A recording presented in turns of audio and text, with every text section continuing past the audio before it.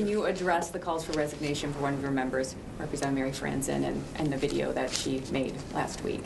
Well, you know, I think it's, again, there was a speech on the floor yesterday about things that were covered and things that weren't covered. And, you know, people make mistakes. It's, you know, sometimes they end up on video, probably now more than ever. She's apologized. She's apologized back home to her constituents.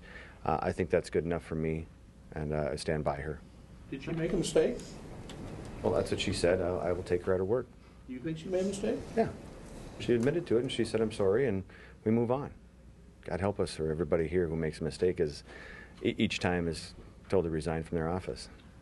I don't think she actually has really apologized. She apologized, you know, in a Michele Bachmann kind of way, a non-apology.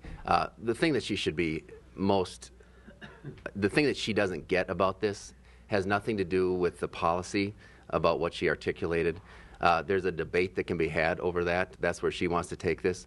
The thing that is wrong about what she said is that she was making fun of Minnesotans who are less fortunate than her. She was making fun of poor people. And we don't do that in Minnesota. It violates basic decency, and for some reason she can't understand that that's the case. And worse than that, now she is going out there pretending that she is actually the victim in some sense, and raising money off of this. So it's just a classic politician's move.